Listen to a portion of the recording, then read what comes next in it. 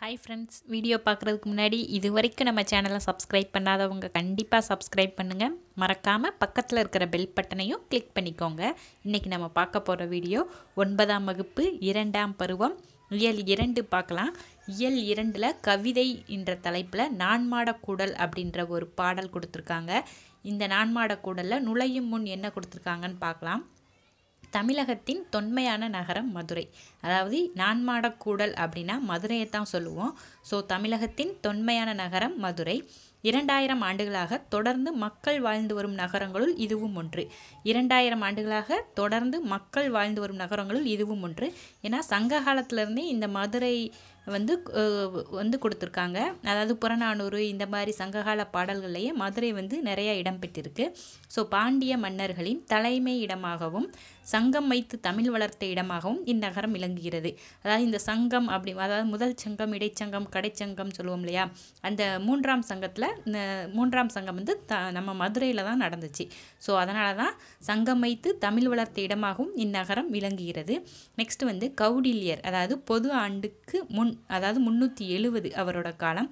Next கிரேக்க தூதர் Megasthenes அவரோட காலம் என்னன்னு பார்த்தீங்கன்னா பொது ஆண்டுக்கு முன் 350 போன்ற வெளிநாட்டு பயணிகளாலும் குறிப்பிடப்பட்டுள்ள வரலாற்று சிறப்பு மிக்கது நான்மாடக்கூடலாம் மதுரை. நெக்ஸ்ட் செவ்விலக்கியத்தின் தலைநகராக திகழும் மதுரையின் பெருமையை கூறுகிறது இந்த சிந்து வகை பாடல். அதாவது செவ்விலக்கியத்தின் தலைநகராக திகழ்கிறது அப்படின்னு எதுன்னு கேட்டால் அது மதுரை தான். இந்த கவிதை நான்மாடக்கூடல். நான்மாடக்கூடல் மதுரையை தான் நான்மாடக்கூடல்னு சொல்லுவாங்க. ஸோ அதோட சிறப்பை பார்க்கலாம். இது பாடல் கொடுத்துருக்காங்க. இந்த பாடல் மனப்பாட பாடல் கிடையாது. ஸோ நான் பாடல் மட்டும், அந்த ஸ்டான்ஸாக மட்டும் நான் ரீட் பண்ணுறேன். பாவலர் பாடிய வையை நதி, தமிழ் பாண்டியர் செங்கோல் நின்னபதி, ஓவிய வீதிகள் சூழ்ந்திருக்கும் ஊரில் மல்லிகை பூமணம் வாழ்ந்திருக்கும். அதாவது இந்த பாடல் ஃபுல்லாகவுமே மதுரையில் உள்ள ஸ்பெஷல் ஃபுல்லாமே இந்த பாடலில் கொண்டு வந்திருக்காங்க. ஸோ டைம் இருக்கிறவங்க இந்த வீடியோவை பாஸ் பண்ணிவிட்டு பாடல் ஃபுல்லாக தெரிஞ்சுக்கணும்னு நினைக்கிறவங்க ரீட் பண்ணி பார்த்துக்கோங்க ஒரு தடவை. நெக்ஸ்ட் இந்த பாடலுக்குரிய இலக்கண குறிப்பு பார்த்துடலாம். என்னன்னா, செங்கோல் பேரழகு அப்படின்னா பண்புத்தொகைகள். செங்கோலுக்கும் பண்புத்தொகைகள் தான், பேரழகு அப்படின்னாலும் பண்புத்தொகை தான்.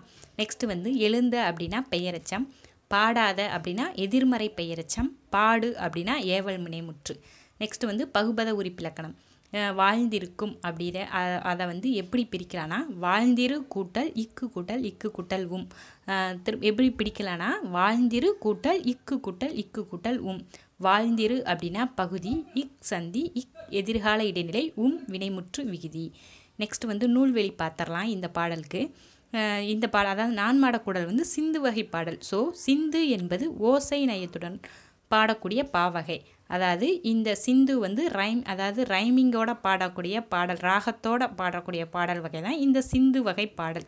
நாட்டுப்புற பாடல் அமைப்பிலிருந்து தோன்றிய இவ்வடிவம் சிலப்பதிகார காலத்திலிருந்து வழக்கில் இருக்கிறது. அதாவது நாட்டுப்புற பாடலிருந்து தான் இந்த பாடல் தோன்றியிருக்கு. இந்த சிந்து வகை பாடல் சிலப்பதிகார காலம், அதாவது கிபி 2ஆம் நூற்றாண்டில் தான் இந்த சிலப்பதிகாரமே தோன்றியிருக்கு. ஸோ அப்போ 2ஆம் நூற்றாண்டிலேயே இந்த பாடல் வழக்கத்தில் இருக்குது அப்படின்ற நியூஸ் தான் இதில் இருக்குது.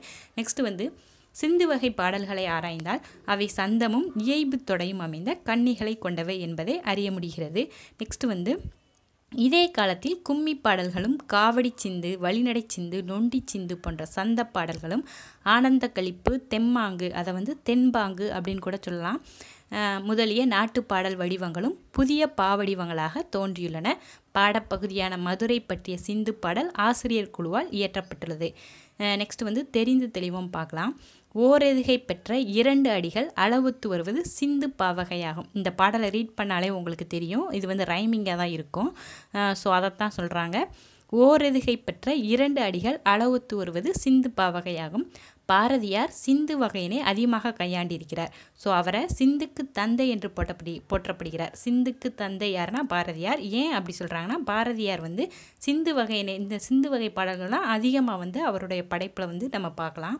நெக்ஸ்ட் சிந்து என்பது இசைத்தமிழ் பாகுபாடுகளில் ஒன்று. பல்லவி அனுபல்லவி இன்றி சரணங்களுக்குரிய கன்னிகளுடன் உடைய பாக்கள் சில வகை சிந்துக்களில் காணப்படுகின்றன. நெக்ஸ்ட் வந்து சித்தர் பாடல்கள் பல சிந்து வகைகளில் அமைந்திருப்பதை நாம் காணலாம். எடுத்துக்காட்டு கடுவெளி சித்தரின் பாபம் செய்யாதிரு மனமே அப்படின்ற பாடல் வந்து சிந்து வகை பாடல் தான். பாடல் என்னன்னா பாபம் செய்யாதிரு மனமே. இந்த பாடலோட ஆசிரியர் யாருன்னு கேட்டால் கடுவெளி சித்தர். நெக்ஸ்ட் வந்து கற்பவை கற்ற பின்ல அண்ணாமலையார் எழுதிய நூல் என்னன்னு கேட்டால் காவடி சிந்து. இதில் இம்பார்ட்டன்ட் என்னென்னு பார்த்தோம்னா பாரதியார் வந்து சிந்துக்கு தந்தை. ஏன்னா பாரதியார் சிந்து வகையிலே அதிகமாக கையாண்டிருக்கிறார். நெக்ஸ்ட் வந்து கடுவெளி சித்தரோட பாடல் என்னென்னா பாபம் செய்யாதிரு மனமே. இதுவும் ஒரு சிந்து வகை பாடல் தான். நெக்ஸ்ட் வந்து அண்ணாமலையார் எழுதிய காவடி சிந்து. இதெல்லாம் டிஎன்பிஎஸ்சியில் கேட்க வாய்ப்புகள் இருக்குது. நெக்ஸ்ட் வீடியோவில் பார்க்கலாம். தேங்க்யூ.